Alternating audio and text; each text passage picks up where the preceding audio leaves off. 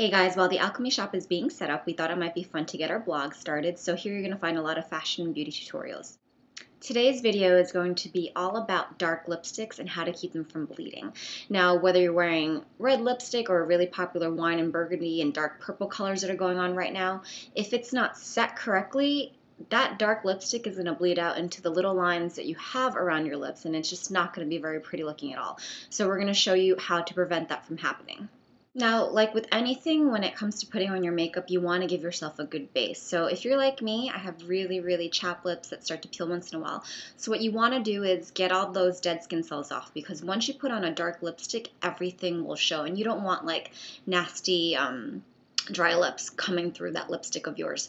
So the first thing you want to do is exfoliate. A lot of makeup artists, and for a lot of the photo shoots that I worked on and for shoots that I've actually been the subject myself, the makeup artists will use a toothbrush. It works when they do it, and all they do is kind of put it vertically and then go like that on their lips.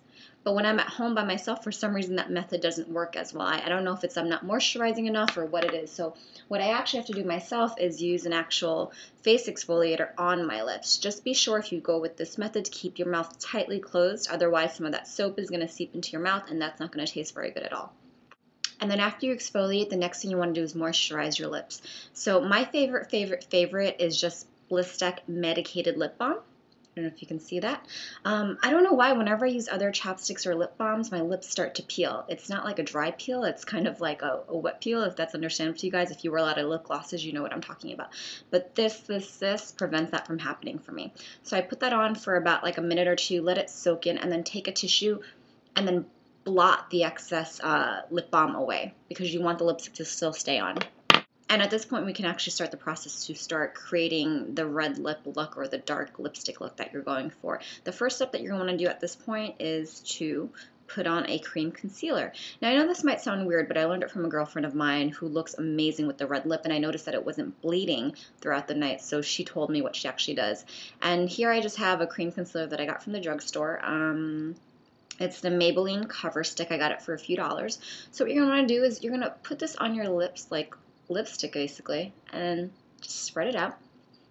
It looks a little scary, but at the same time, you're giving yourself a neutral base so that the red will actually come out like the red in whatever tube or pencil that you're looking for. So a little scary. I feel like I'm performing in some kind of weird show. And what's cool about this is, like I said, you're giving yourself the natural base, but you can also, at this point, draw out the lip shape that you want, since everything is kind of just like one color and blending into your face. So you can create whatever type of look that you want. This next step I added in myself. Some people tell you to do it last, but the only reason why I don't like doing this is because going through this entire process of putting on the lip, sometimes when you do this step last, you can actually mess up your lipstick, so I prefer to do it now. Now, all I'm doing is I'm taking Makeup Forever High Definition Powder. You can use any translucent powder or any setting powder that you want, and I'm just going to put a little bit on over my lips and around my mouth right now. See? Really simple.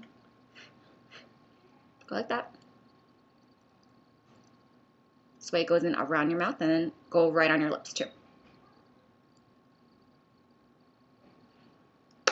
And that's it. And the reason why I do that is because this will fill in the lines around my mouth. So this way the lipstick won't bleed into it, basically. So this is a very big part to keep your lipstick from bleeding into the line. And now you can get started with your lip liner. I'm going to use a NARS matte pencil.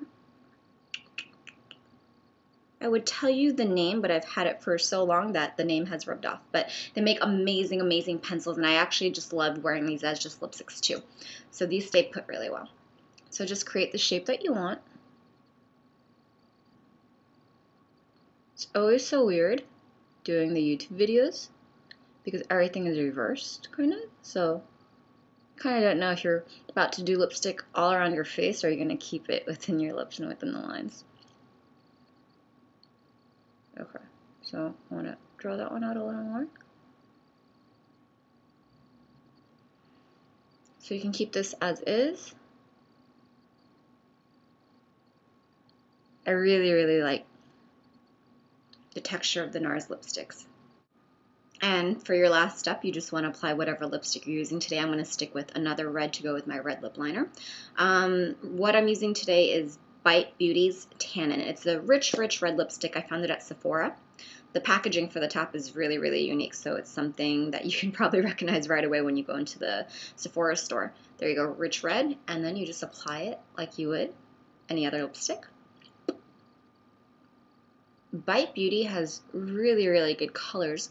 It's a pretty small line, but the selection that they have of what they put together for their clients is really well thought out. So I would definitely recommend checking this brand out. I also like to just draw out the lipstick a little bit so it feels more well blended. And that's it.